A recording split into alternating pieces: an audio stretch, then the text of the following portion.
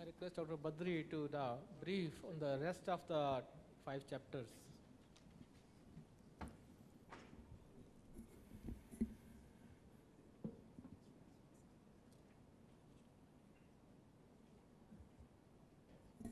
Respected sirs, thank you for giving me this opportunity.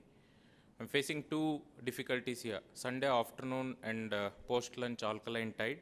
So let me be little bit informal in between. So to start with the CQA chapter, as you can see, there is one standard more and two objective elements. The first one is the stress on innovation. The quality improvement program promotes and demonstrates use of innovation. So what is innovation? It is a meaningful change. It is taking intelligent risk. It is minimal input to get maximum output. As we saw through many presentations today and yesterday, there were many examples of innovations. Unless we innovate our processes and our both the patient care as well as the managerial processes, we can't get the maximum efficiency and the output. So there is a focus on innovation. Then improve KAP of nursing care. KAP is knowledge, attitude and practice. Overall the quality of nursing care. So it was there earlier also. Now the specific examples have been given. Now we can elaborate on these examples, and much more than these examples we need to do. Injection practices or medication administration, awareness about HIC. So it could be done in the form of a questionnaire, whether a nurse is aware about it, or it could be the observation, whether they are practicing it, or it could be the attitude, whether even after knowing how to do, whether they do it or not. Then there are some new indicators, intraoperative change in the surgical plan. Earlier there was modification of anesthesia plan. Why only anesthesia? Why surgeon should feel bad, or why anesthesia should feel bad? So there is one more indication of change in surgical plan intraoperatively that has to be captured.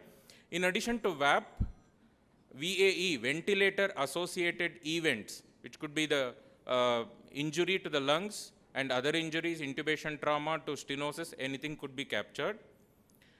There have been new indicators on the patient safety goals. Earlier patient safety goals were mentioned, but new indicators were as such available, were not made mandatory. Now the effectiveness of handing over. Now it could be done in different level. It is left to the imagination of the hospital to some extent, but there is an indicator, the formula is given. So whether the person who is giving the handover, they know how to do the handover, maybe based on a structure tool. Example of ISBAR has been given in probably the PRE chapter and the AAC chapter. So whether it is they know how to do it, or whether it is done looking at the documentation part of it and whether the attitude part of it. Then the incidence of patient identification errors. So in any hospital, probably in our hospital, there will be 5 Lakshmis in the female ward and 5 Narayanas in the male ward. So errors do happen. Capture the incidence of these errors. Then complaints to hand hygiene practice, 5 moments of hand hygiene. Already it was there, but now it is made an indicator. Complaints to medication prescription in capitals, it has been told by Dr. Basil. So it is possible, we tried it out, but we are facing a new challenge now. Now we are 90% compliant with the writing in capitals, but the capitals have become illegible now. That is the new challenge. So the next important thing is minimum of 4 new patient care focused indicators and 4 process related indicators. One more thing I forgot, 4 new clinical audits. That has come into the picture, 4. That is, the key word here is not 4, minimum is the word. So more than 4 it is expected, minimum is 4. So many examples are there. Yesterday in morning presentation, Dr. Sibyl presented 25 clinical outcomes are being captured at Apollo. Probably all of us have to reach to that level and to beyond that level. To start with, these are some examples. Then in the data collection, as you told, the new standard has been made about data collection and analysis. So if the collected data, either the sample is not correct or the data is not correct, what is the use of that data? And if we form corrective and preventive action based on that data, it is going to be as useless as the data. So there has to be a validation mechanism. So how we have to validate, who has to validate, that needs to be figured out.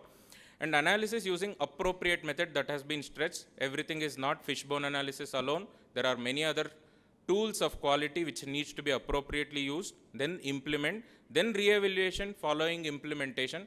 So it is not just data collection, whatever the implementation, whatever the changes we have made, how much of this data has changed because of this implementation, that we need to measure so that we know whether whatever we did was useful or not.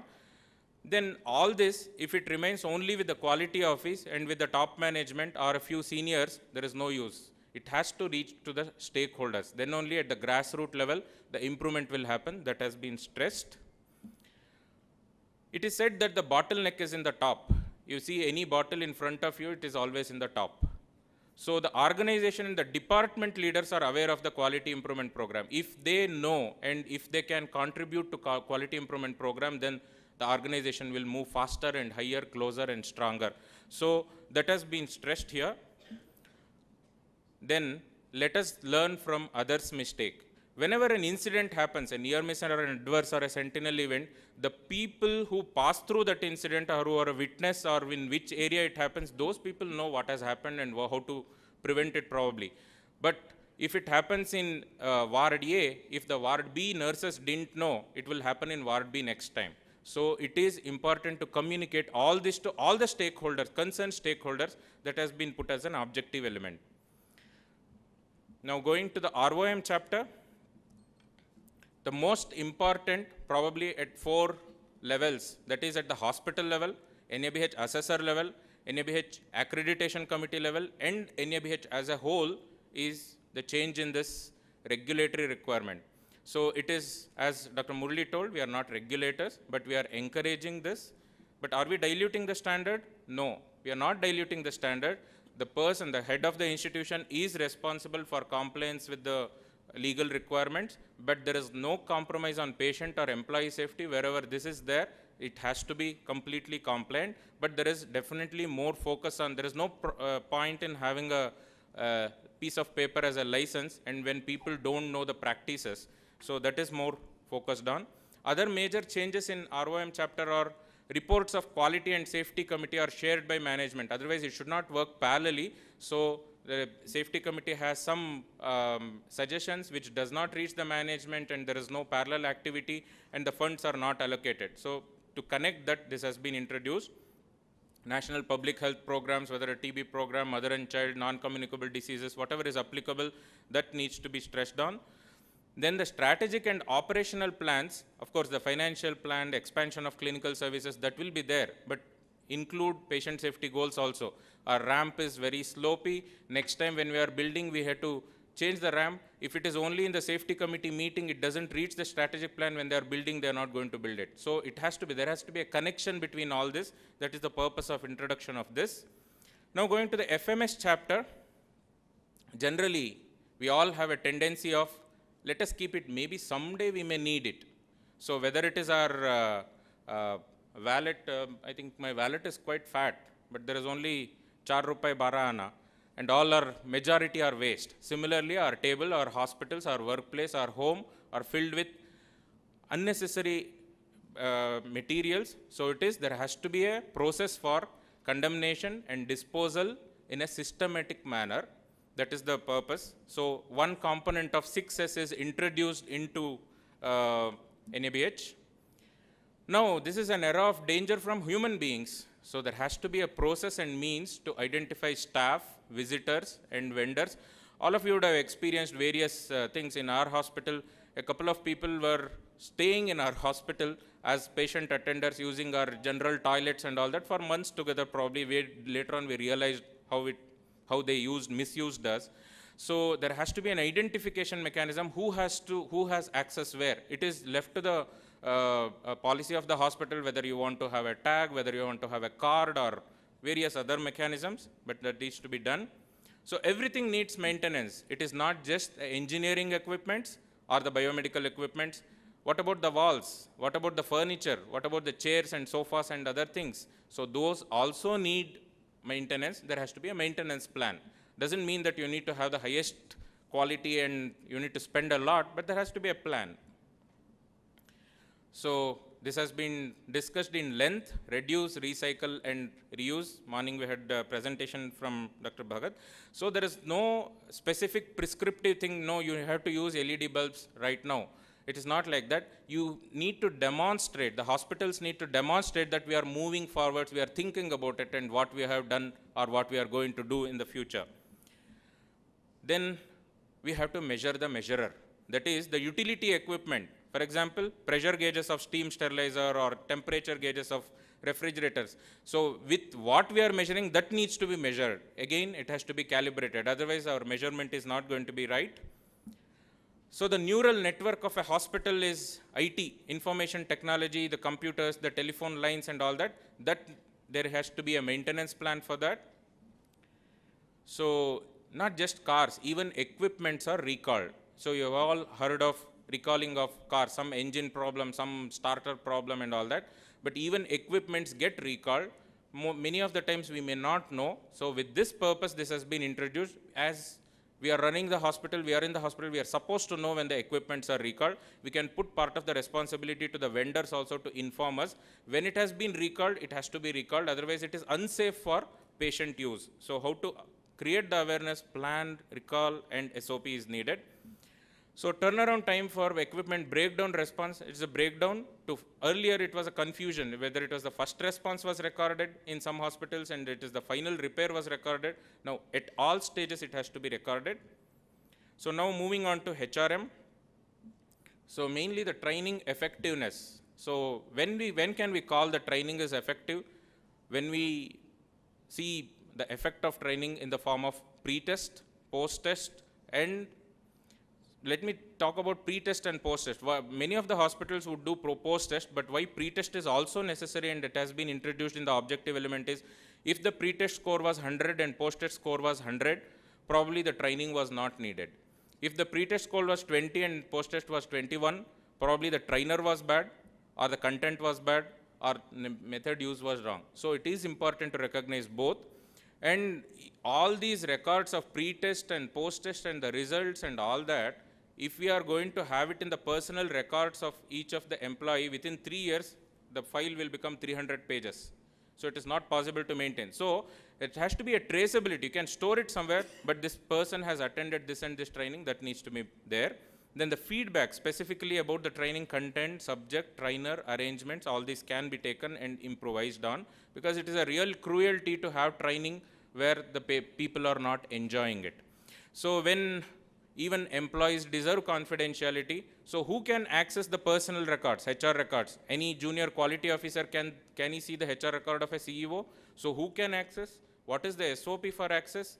And it may be, there may be further classified information, there may be disciplinary information and all that. Who can access and how to store it, how to retrieve it, has to be a SOP. Now moving to the last chapter, IMS. As you can see, only 2 objective elements have been increased. One is the telemedicine, so which is picking up fast, and probably before the next edition of NABH, it is going to have a huge change in our industry. So documented policies and procedures to guide telemedicine, SOP, that is who has to do and all the details of it, how we are going to store and retrieval of data, and focus on patient identification, process confidentiality and all that.